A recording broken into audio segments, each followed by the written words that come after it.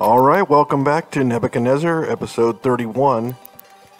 So, we have a pretty good population going here. I do want to sell some more goods, if possible. I'm up to 117,000. I don't have enough population here to actually sustain all my workers, especially for the villas. And the base population, the standard houses, I'm only at 1% unemployment. So I'm going to need to find a way in order to probably to get some more workers, and also just to shore up some trade. So what I'm going to have to do is I'm going to have to bring in the papyrus and get those villas up to the next level. And what I'm going to do is I'm going to set up, I'm going to have to decorate some more in order to get the appeal up. So I'm going to need to start creating ornaments for this population, which I already have, and I'm selling it. But what I'm going to need to do now is actually distribute it. So what I'm doing now is I'm just looking to see where I need to place the ornaments in order to get them up to, the next level. I'm actually doing it to get them all the way up to the top level, so I don't have to go and do it again. But since I have the money now, I just spent a lot of money right there just to get them up. But what I'm doing right now is setting up the distribution for the ornaments and the papyrus. So these are very long routes that I'm making here. So I'm trying to figure out how to get every single house captured. And there we go. So yeah, I mean, that's really where I'm at right now. Is I've got to get the papyrus to come in. I've got to have the ornaments come in through ivory. I got to basically turn off the sales of it so that I can distribute it, and we'll get the population going. So I'll set up this caravan in order to deliver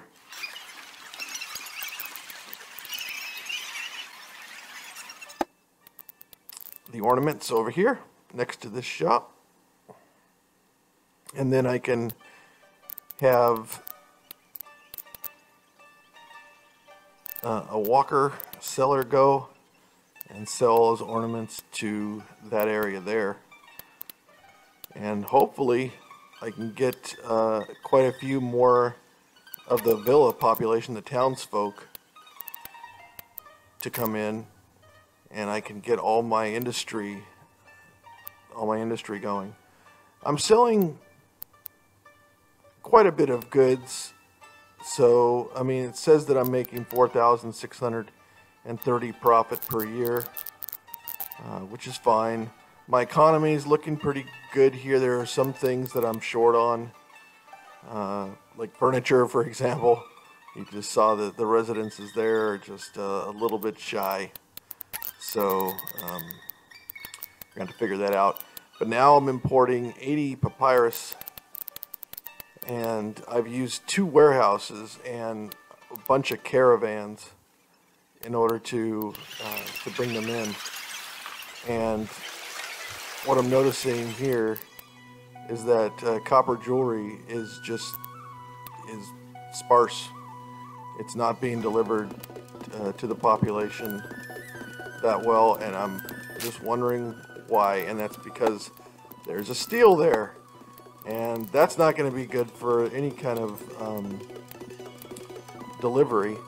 And actually, once I took that out, they still aren't bringing it in. So I just took out the haulers and I put them back in, and now all of a sudden the copper jewelry is getting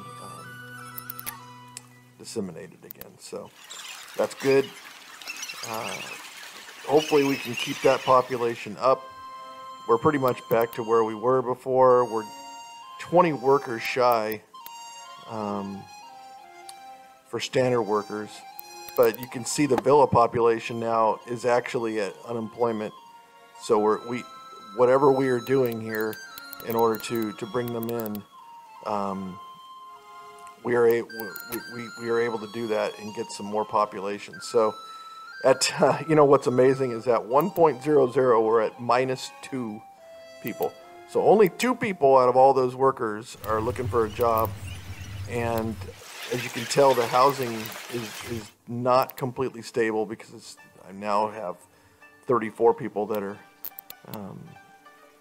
I need 34 jobs filled. So it's not quite sustainable.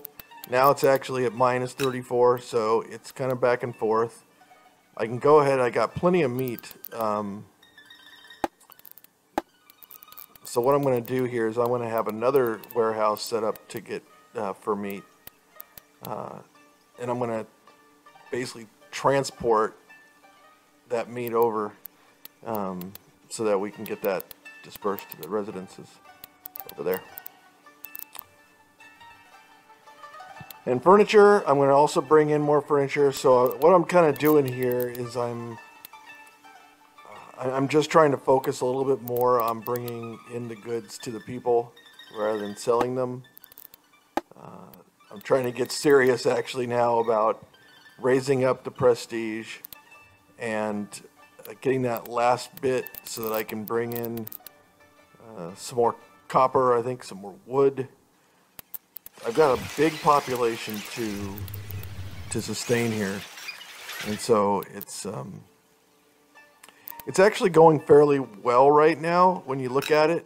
I just now got another trade opportunity, so that's good, and I can import some more wood. I can give them the meat in order to kick that off.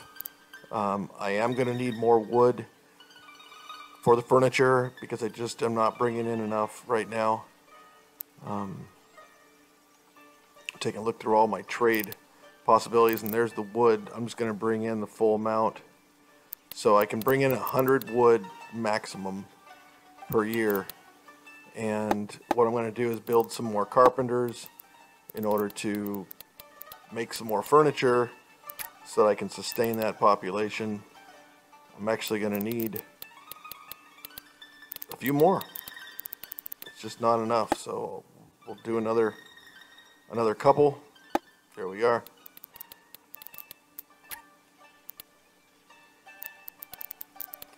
And I'm going to probably need to, I mean, I have 121 furniture, but I got 120 wood, so that's good. I want to sell some of that furniture, try to make some money, because I mean, you import more wood, it's going to cost more. So I was able now to raise up this villa population somewhat, but now I'm short on ornaments by quite a few, to be honest with you. So I've really got to get some more ornaments. What I'm doing now is I'm just setting up another house, trying to get in more workers, and slowly but surely the city is growing. We're up over 18,000 population for the first time, and we are over 800 prestige. And I got to bring that up to 1,440. And you can see the city's kind of just going up and down, up and down. It's mainly due to the fact that I just don't have enough goods coming in, especially copper. The copper jewelry you can see right here these are actually ornaments that I'm looking at right now. And the ornaments are coming in a little bit better. There's one house that's not getting something. It's right there in the corner. All it was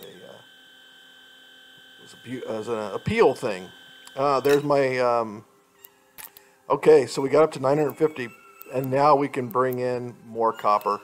And as soon as I can, I'm turning off the sale of furniture. I'm going to give them furniture. There you go. And now I can bring in more copper. And I'm going to bring it all in. I got to get to 64 glorious villas. So I'm going to use as much copper as I possibly can import in order to get more copper jewelry made. So what I'm doing now is I'm rearranging a little bit of just a little bit of the warehousing so that I can try to get copper closer to the copper jewelers, copper makers, so that we can attempt. I can put one right in the middle there, and hopefully we can do that. So now we're up to 121 from 120, just like we did with the wood. We're doing with the copper, and we're just trying to maximize the work, the output that we get from the input of the copper. I don't want bricks to go there anymore. That was a long time ago. I'm bringing in more dates than probably even what I need.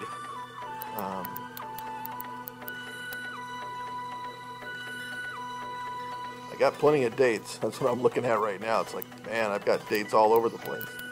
So I'm going to actually take off a worker, and then that gives me 6 people looking, six open vacancies, but now we're at minus 30. So that's good. That means that every single business, every single building that I have right now has workers, and that's crucial. You got to make sure you're keeping track of that, and that you're on top of that your buildings are actually full of people. And right now, the monument has been built, so I don't need as many brickworks to be going on, because I can only export so many, about 80, I think. So I'm trying to get a little bit more pottery here, so I can make sure that's sustained, and I can go ahead and send the furniture off. Even though I need it, I have to send it off, because you really do want to keep up prestige, and the reason for that is they continue to sell goods at a cheaper rate, and you can buy them at a cheaper, sell goods at a more expensive rate and buy them at a cheaper rate. All right, so let's fast forward in time just a little bit here. There's not much really I did, but the monument did get built. It was completed, and what I did was kind of lessening the number of bricks that are being made, because I really don't want overflow of bricks at this point. I don't need it. I just need to export as much, as the bricks that are needed in order to do that, to get the money. So we're bringing in maximum of goods all over the place. Here are the brickworks. This is what I was talking about here. So it's just, right now, it's just overkill. There's too much. So what I'm going to do is I'm just going to remove some of these brickworks, some of these clay lines. That'll give me some more workers. I'm looking good on pretty much everything except for ornaments. I've got to get more ornaments over to the villas. And the clay, it says I'm consuming more than what I'm producing, but I looked around and it looks like every single place has enough clay, so I'm not too worried about that. I'm going to take out some more of these brickworks. I just don't need that many. I just need enough to export.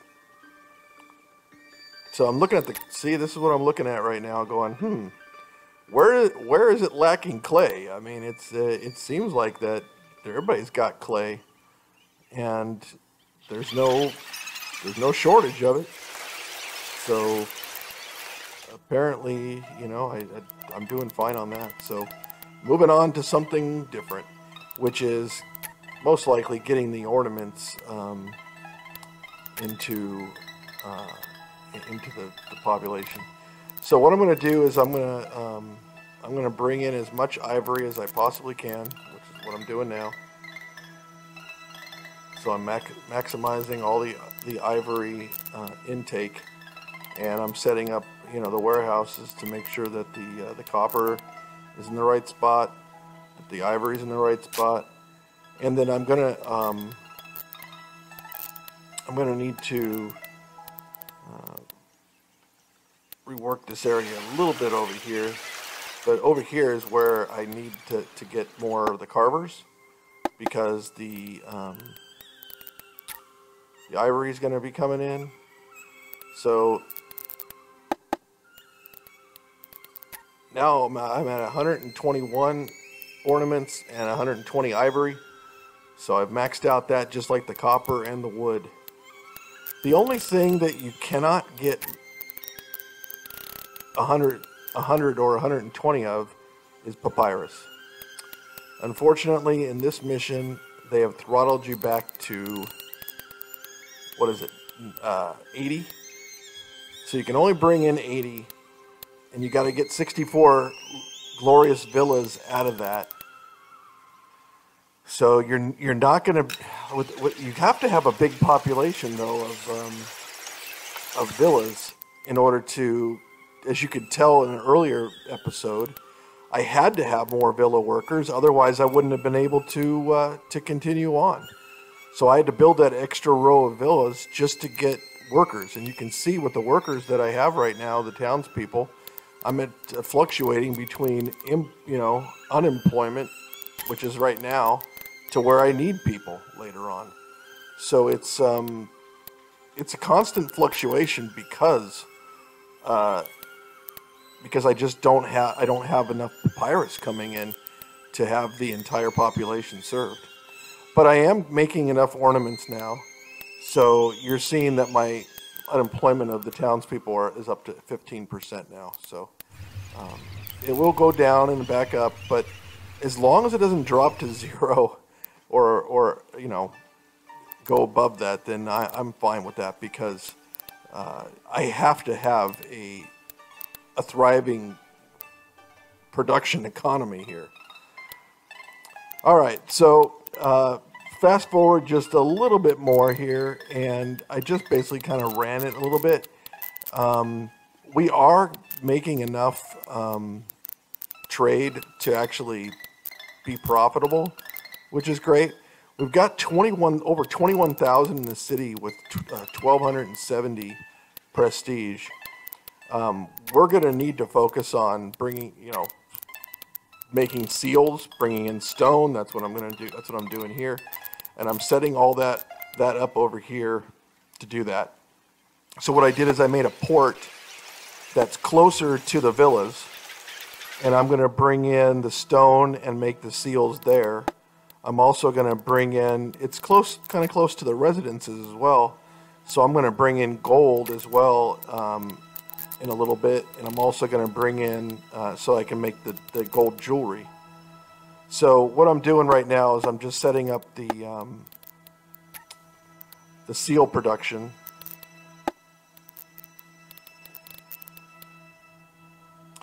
And I'm also bringing in the papyrus over there too. So it's closer to the population. I'm hoping that constant flow of the 80 papyrus is going to be able to sustain a certain level of the population, and hopefully get to 64 glorious villas, because that's one of the achievements here that I've got to make. The other thing that I'm going to have to do in order to get those glorious villas is I'm going to need to start setting up some kind of olive oil and also clothing.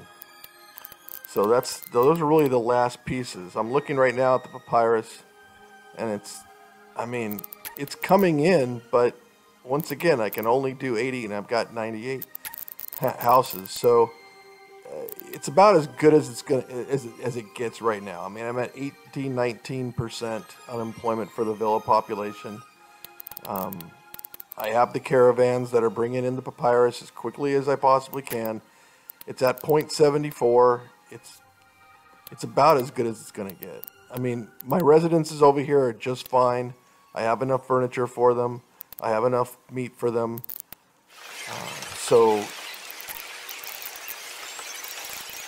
I'm going to have to, I'm trying to sell as much as I possibly can and still keep, you know, a thriving economy going.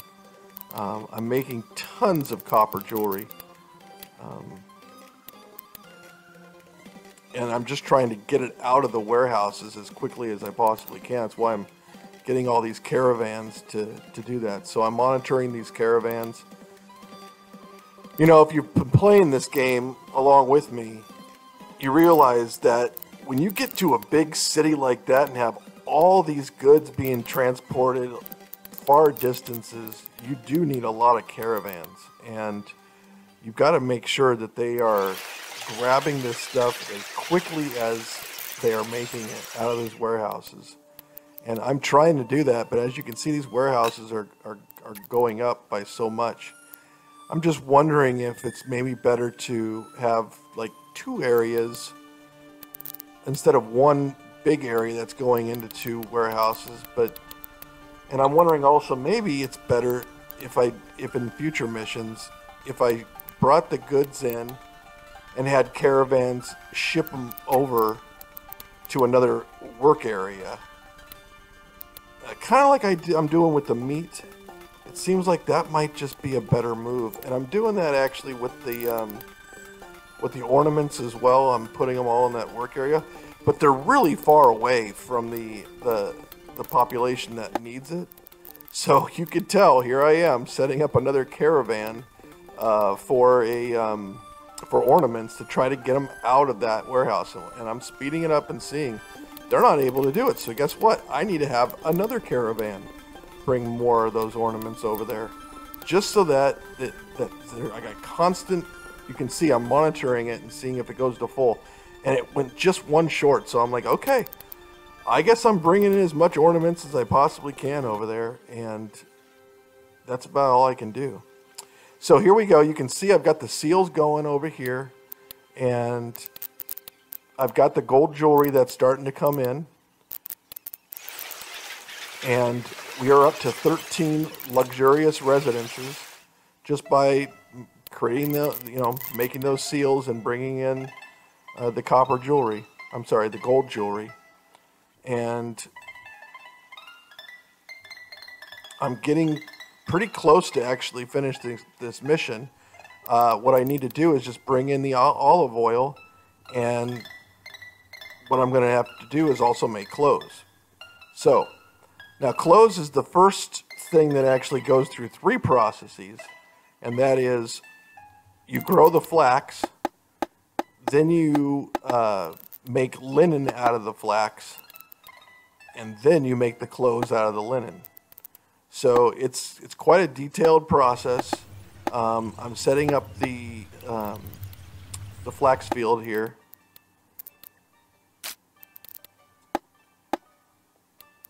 And I'm going to start making flax, and I need to make enough flax to get 64 clothes at the very minimum, so that I can get 64 glorious villas.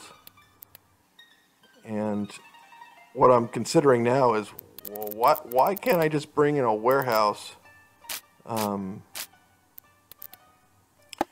right next to that flax farm, and then just bring in the flax there, and then I can bring in another warehouse over in this area here. The only problem is that I looked and I'm like, oh my gosh, I only have 16 people that are looking for work. So I gotta set up 3 flax farms And now all of a sudden I'm out of workers again, and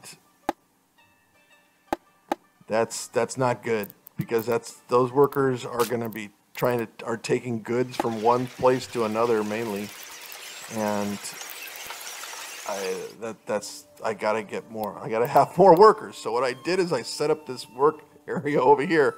I built a couple of livestock farms. I built a couple of crop farms, and I just bring in bread and milk to them. And now all of a sudden I've got 1,126 workers, and my population's gone up to it was just over 23,000.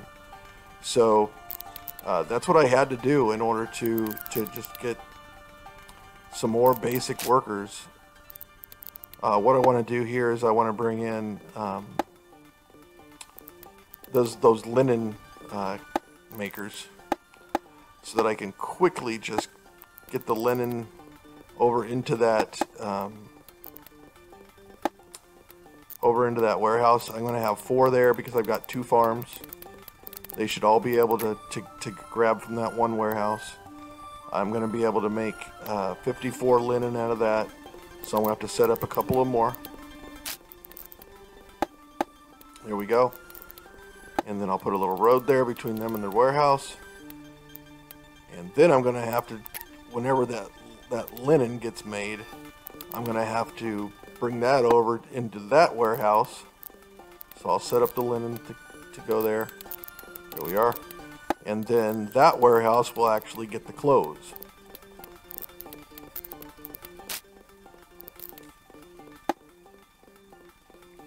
I dumped that other warehouse with the clothes because of what I want to do is I actually want to get it closer to the, much closer to the, I don't actually even need a warehouse for clothes, because I already got a clothes warehouse that's built. It's just waiting to take in the goods, and it's right over there. So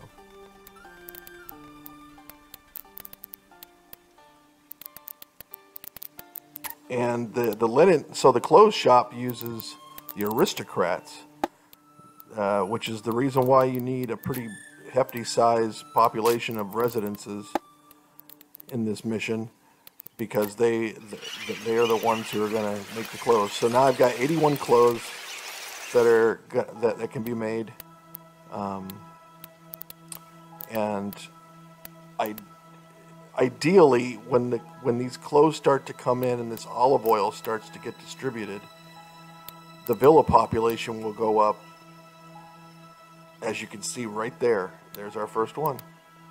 So we got our first glorious villa, and our villa population is starting to rise, and you can see we've got 18 luxurious residences, and now we're starting to get up to almost 20 glorious villas. So our prestige and our population, those goals have been met, which is fantastic. I don't have to worry about that. I just need to get 64 glorious villas, and this mission is over. So I'm just going to run this thing and see what happens, because I've got all the goods that are coming in. And I'm monitoring olive oil, and olive oil is getting dispersed, and I'm monitoring. I'm gonna just export a little bit of it, because I'm trying to bring in as much as I possibly can. So we're at 23 glorious villas. We're at 21 luxurious residences. I'm not worried about them. I just want to get this olive oil over there, so I'm just putting caravans, just massive number of caravans to bring in olive oil.